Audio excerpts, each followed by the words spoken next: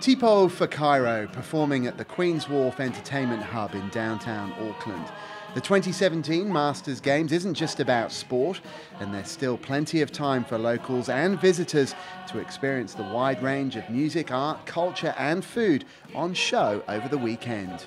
Here at the Entertainment Hub, our job is to welcome, first and foremost, to welcome our visitors, but also our locals as well. So it's a place where Aucklanders can feel proud of where they're from. It's very much anchored in tangata whenua, but then it also shows off all the colour and range that Auckland has.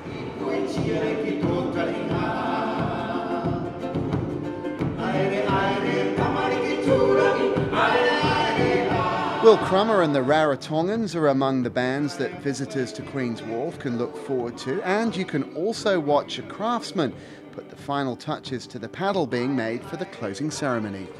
So this is the traditional paddle that Māori had for the canoes. It's 5 pieces that fit together, the different woods from around the Pacific and around the world that represent everybody that's come to the World Masters Games. It's got a Maori stone, green stone on top, and it's getting presented tomorrow to Kansai, the holders of the next Games in 2021.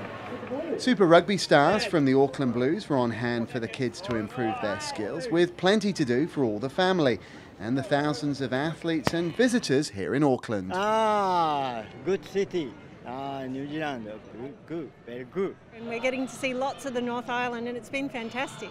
Yeah, Auckland's really put on a special time for us. It's been fantastic. So whether you've been competing or you want to soak up some of the 2017 Games atmosphere and enjoy the local culture and cuisine, the Queens Wharf is the place to be as the event builds up to an exciting finale.